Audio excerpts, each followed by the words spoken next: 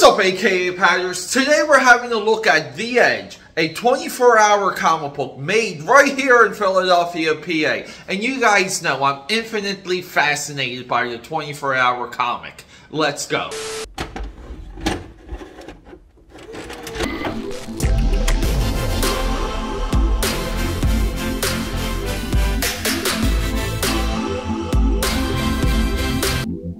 What's up, AKAPADers? We have a used bookstore find right here in Philadelphia, PA. I love some of these connections. The Edge, 24-hour comic book, made here in Philly, bought again here back in Philly, used bookstore. So I want to just hit the drawing table, show you guys what I got at that used bookstore, because I did find an absolute gem, a book I didn't even know existed, that I think a lot of you will enjoy, that you should get into, because I already started reading it.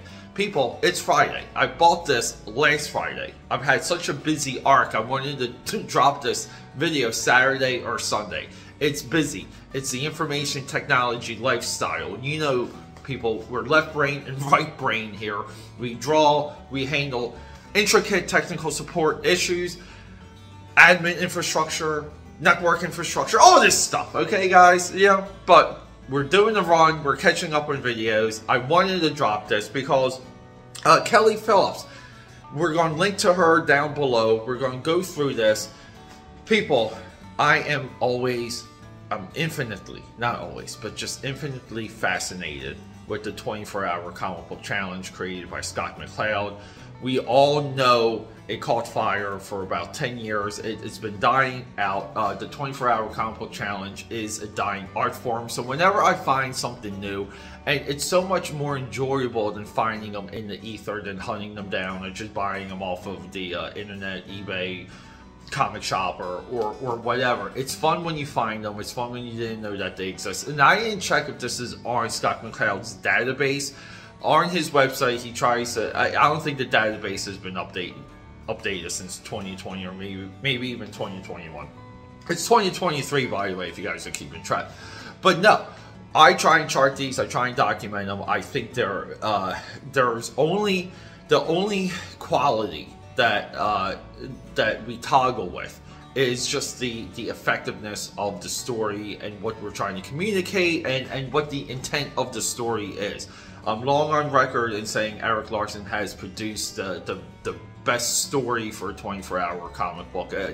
What he did is a very much enjoyable piece. That names he did it with all of that babbling out of the way. Guys, I just had to do that jump cut.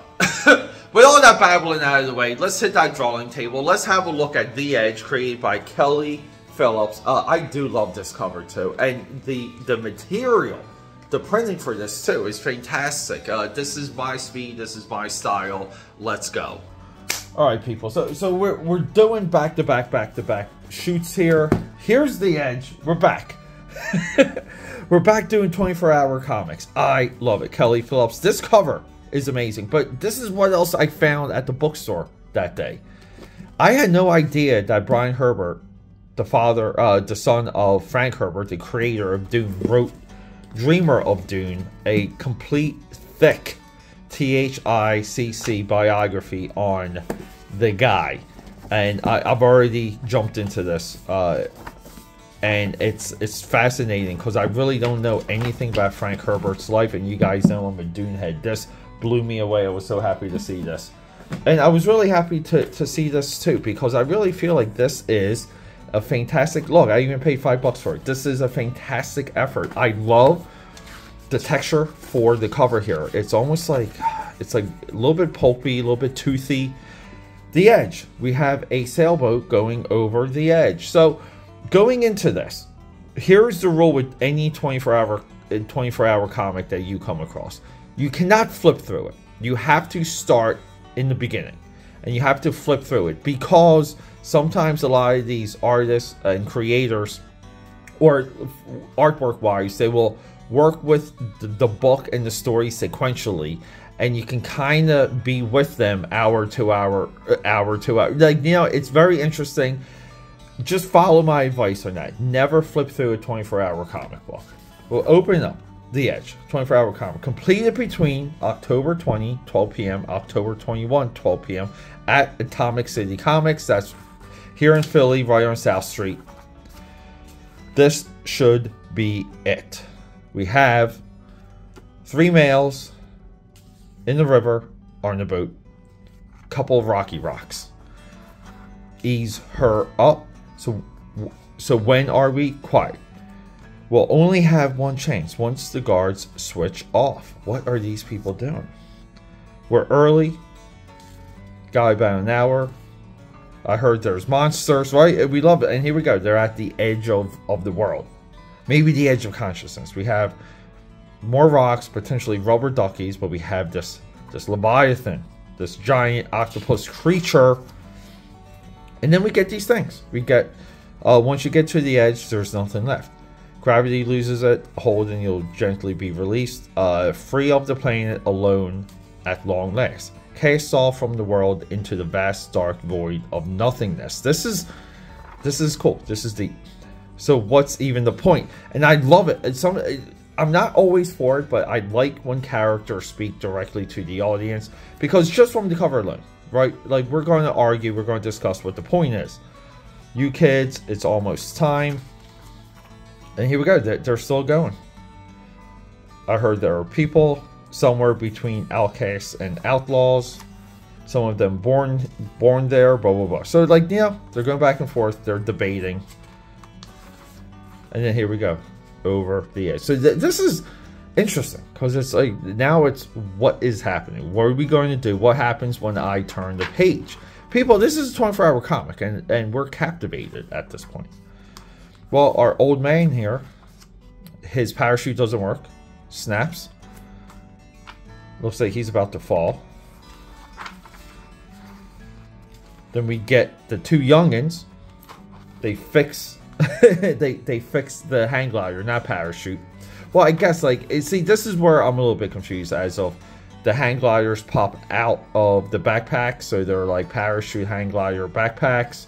But one of them malfunctions, and you know, we have to have a sacrifice. So the old guy, he goes, and the 2 of them, the 2 youngins, make it to the other side. Just jump and pray, slow down. Should kids slow down?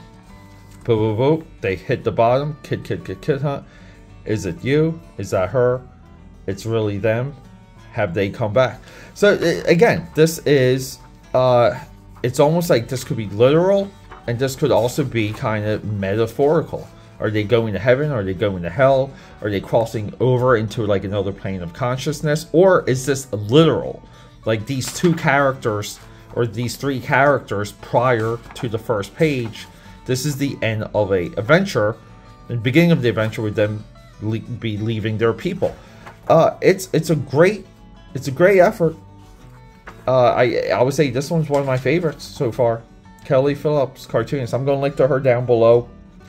She has a Tumblr. I'm good. All of these links will be available down below. I haven't really looked her up yet, but geez, it's thrilling. I'm hoping she's still in business. I'm hoping she's rocking and rolling, because there's a level of talent here for storytelling. Absolutely.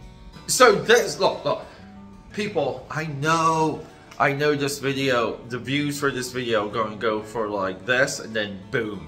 This is not going to be one of my content gold videos. This video is for all of you, the AKAPADers that are truly into what you can do with the comic book art form, what you can do as a cartoonist, what you can do with a time frame. And I love that a part of the comic book challenge, the 24-hour comic book challenge. I just love a timed art challenge, especially when you're producing a work that you can hold in your hand. It's not just a drawing, it's not just a painting, this is an actual product.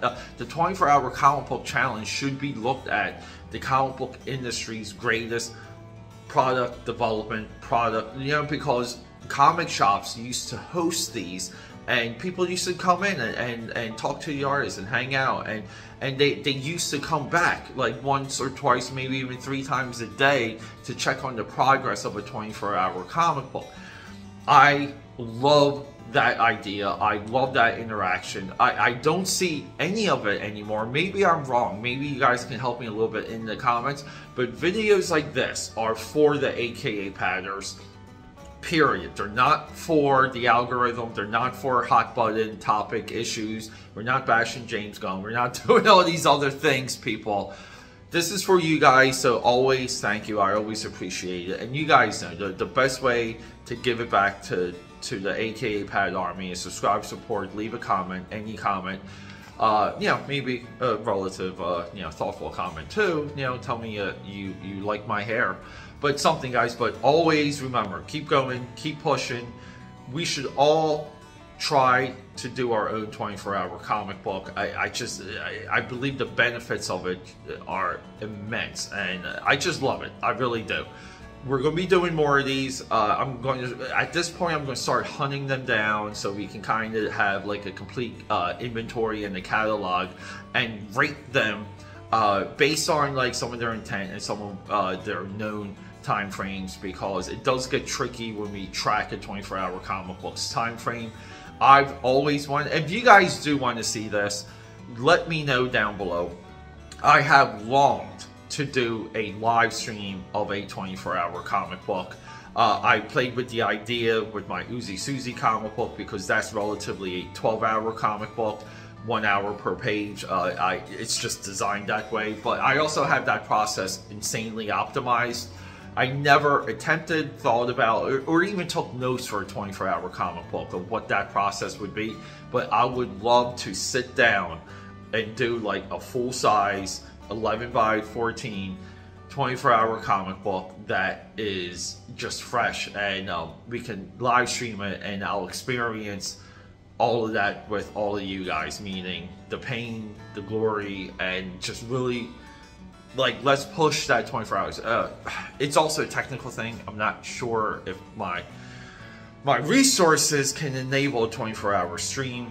People, if you want to do that, if you want me to do that, you have to let me know down below, because it's a big investment. Okay, guys? Rock and roll all day, all night. Thanks for hanging out. Thanks for sticking with me during my IT job work crisis where we just get busy. I love you guys. Rock and roll all day, all night.